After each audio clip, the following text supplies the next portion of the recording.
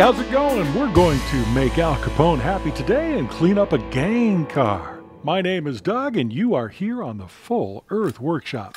Today we're going to look at one of these crazy Lionel Model 50 gang cars.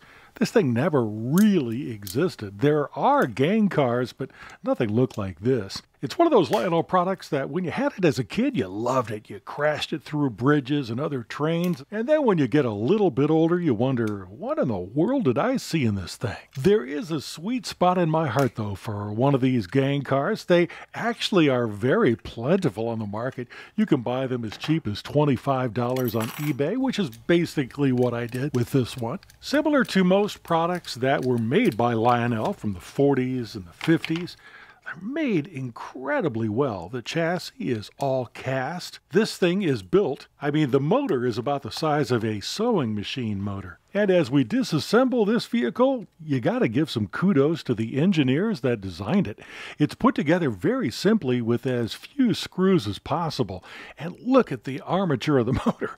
This thing could probably last another 70 to 100 years. So look, we've already been working on this about a minute, and we have most of the parts off already. We're down to the cast chassis and the outer coils of the motor. And just so I don't give up any of the parts to the carpet people, I make sure I always use one of these really cool paint containers to hold the parts. To remove the motor lamination, real simple. It's just these two screws right here. Get them started using some pliers, and usually they'll come out with just your fingers. Set that aside and look, the laminations come right off. Now we will need to do a little bit of soldering if you want to do this properly, because I want to make sure I can clean these plastic parts, and this front part of the shell also operates as a bearing. Here we see coils on the right and directional switch on the left.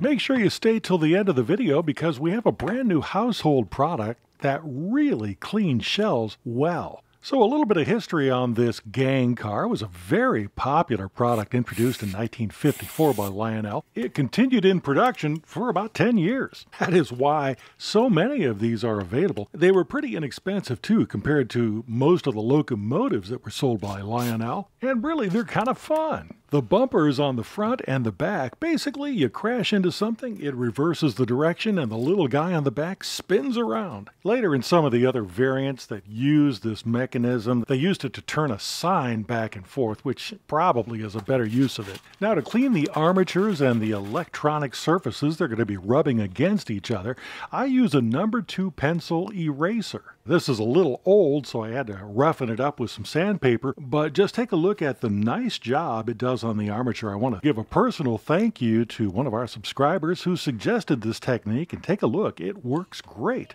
You want to take a close note when you disassemble this car because there are a series of parts here that should go back together the same way. We're talking about a thrust bearing and a couple of washers. You're looking at the motion gear. This is what makes the little guy go back and forth. And here are the shell parts, the front and back. Kind of ingenious. There are some service openings in this part. This one is the horn that is used to cover up the brushes surface for cleaning. These two are for the brushes. The center one is for adding lubrication. The product that I use in that center hole is usually 3-in-1 oil. Here's a little primer on the way the parts go onto the armature. The bearing system is basically 2 washers and a thrust bearing in between them. And now that we have it reinstalled, look how easily it turns. It'll probably run another 70 years, especially if we use this stuff. This is Tamiya's Sarah grease. It's used a lot for the tanking RC people, but it works great on trains as well.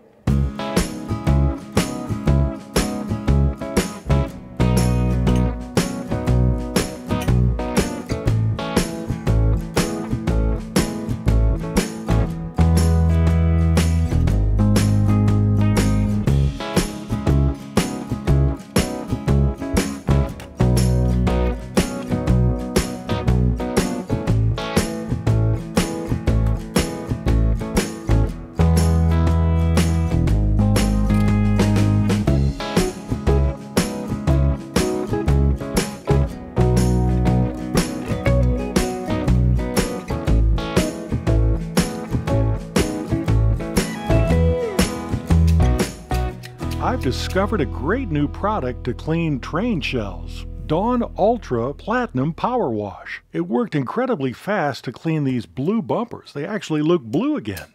Now we can send this cool little guy going down the track back and forth. A lot of times these railings get a little bit bent over the years. It's really good to take a small planishing hammer and flatten these out before you reinstall. And you're about to see the genius of those post-war Lionel engineers. All these parts are held by one single screw, and it works beautifully. So this Lionel number 50 gang car was such a nice little package, Lionel has reintroduced it.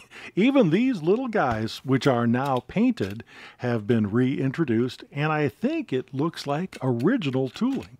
So you can buy a 1954 model for between $25 to $50 online, or you can buy the new Lionel reintroduction for $119.99, or you can buy one like this, recently sold at auction for $25,000. Well, after a complete service and cleaning, the value on this one's gone up too.